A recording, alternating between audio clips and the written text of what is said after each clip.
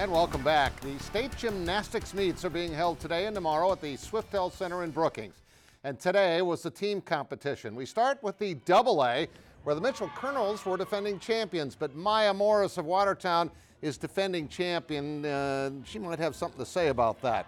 This is the floor exercise. Brookings' Rachel Gannon, who was the champ in that event last year, had a strong showing, a 9.35. Her team finished third.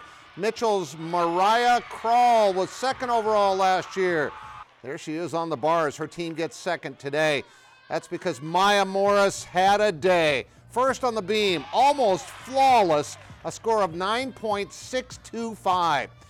Then she somehow tops that on the vault. Watch this. Afterwards, she and her teammates see that she gets a final tally of 9.875, and they're pretty fired up about that. She was the top scorer in every event. Watertown takes the title, and afterwards she talked about how much she enjoys the team title even more than winning the all-around.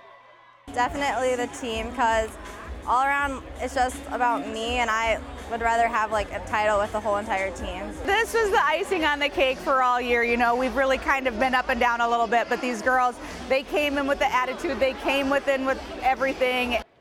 Yes, they did. And look at the score here. That 147.225 is quite a team score. Mitchell finishing second. That number might have won most years. Then Brookings, Pierre, and O'Gorman, the individual title is tomorrow. Dual came in as the defending champ in Class A with Morgan Kwasniewski leading the way.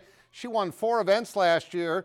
And how would she do today? Here's a look at some of the highlights for you. That's Esteline Hendrick Sophie Johnson. She was 4th all around, and her team finished 3rd. West Central Montrose's Avery Schmeichel nailing the floor routine with a score of 9.35. Her team finishing 6th. Everybody, though, chasing dual. Defending all-around champ Kwasniewski wins the vault with a score of 9.35. She's going to have plenty of competition tomorrow from her own teammates, though. Paige Simon wins the beam with a 9.375. She was top overall performer today, followed by Rachel Blue and Kwasniewski. As dual repeats as state champ, and afterwards Morgan talked about how deep and how talented her team is. Honestly, it's so fun. Like, you just know that your teammates are right there with you, and like, even if you don't win it, your team has it, and that's kind of all you could really ask for, I think.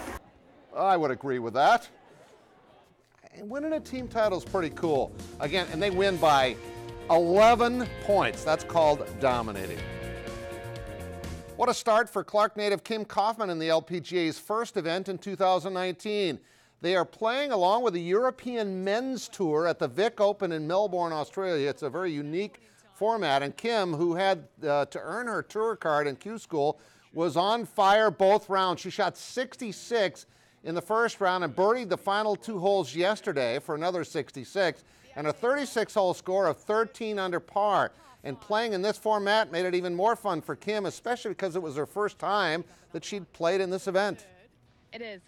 You know, last year's when I kind of heard about it, and I was a really big proponent for it, and I've been pretty outspoken about coming down here, and it's lived up to every expectation, which has been great. It's really fun to have, you know, I followed, I think, Mateo Menacero and, you know, guys behind us, and I think it's really cool, and I'm just urging everyone to come play. How cool is that graphic at the bottom? She's leading after 2 rounds. Just getting ready to tee off.